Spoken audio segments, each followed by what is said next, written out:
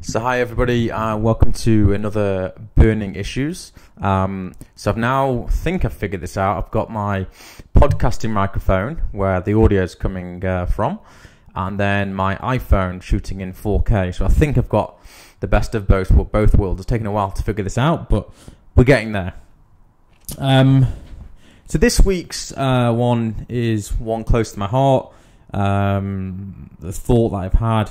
Something that I talk to people about an awful lot and introspectively think about an awful lot too.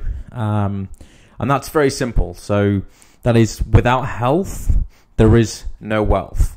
And it sounds cliched and it's an adage you've probably heard a million times over. And what does it really mean? Well, to me, it's pretty simple.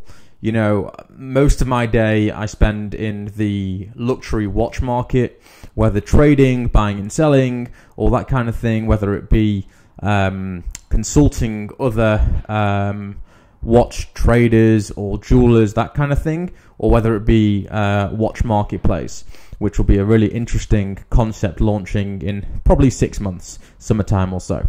So I'll keep you posted on that elsewhere.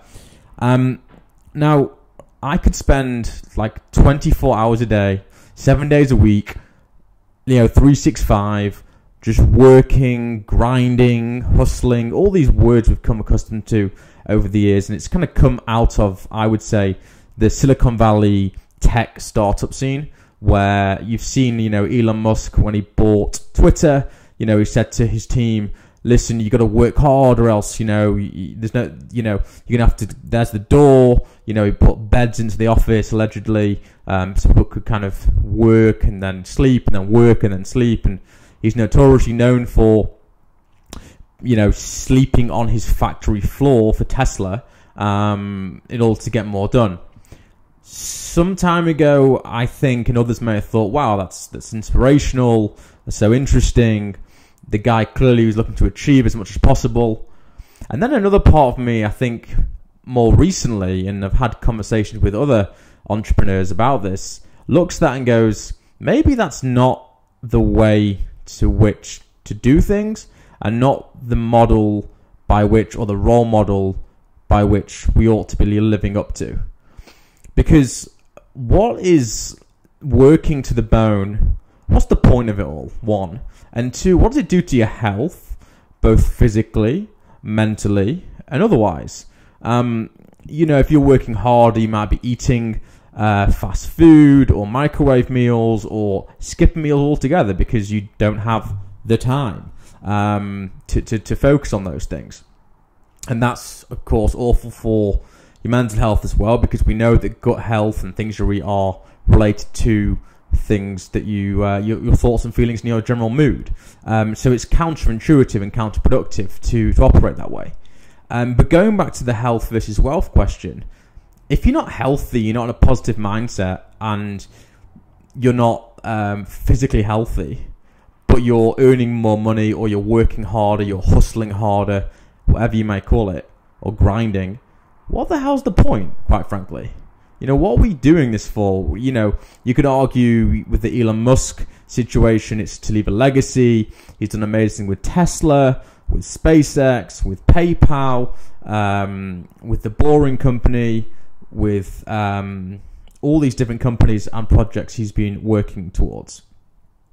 So, as I say, my kind of history, people know I've had kind of my own battles with mental health, and I'm very, very cautious and careful as to how much I'm working. So I kind of look at it as a thermometer, an internal thermometer, that I constantly think, well, I could do more today. I could spend more hours on a watch deal, or do this or do that or do the other.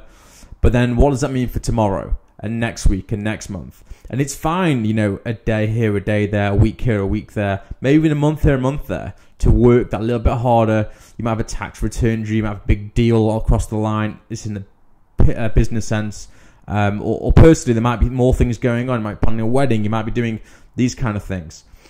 But once you start to see a trend occurring where you're getting less sleep, you are more irritable, you can't think as clearly, and the focus is on things other than your own health, that's when you got to take a step back and go, hey, I'm heading down the wrong path, And at the end of the day, it'll end up setting you back much, much further than maybe missing out on that deal, maybe taking that step back, saying to your colleagues or your boss or your supplier or your client, look, I don't have time, or that's not the priority. I hate using that phrase, sorry. So more like it's not the priority, or, you know, I'll get back to it tomorrow, or managing other people's expectations. I could do a whole nother video on that, but that's the key. So don't overpromise, don't underdeliver, take your time on things and get things right.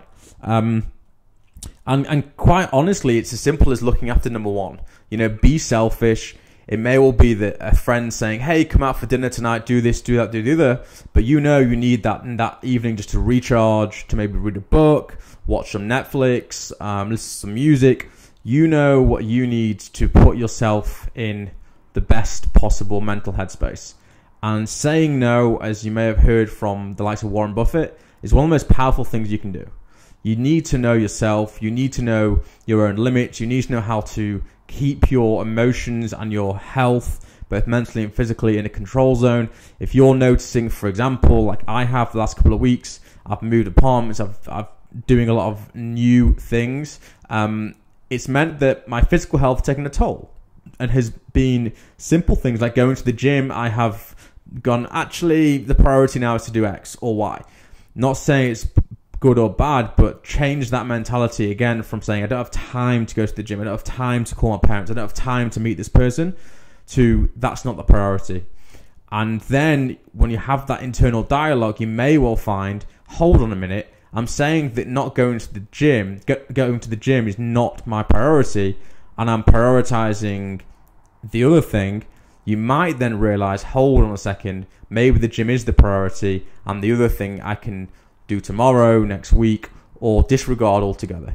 So I hope that's been of use. The leading message is be selfish, know yourself, and take care of number one at all costs. Have a great week ahead, guys, and hope you enjoyed your weekend so far.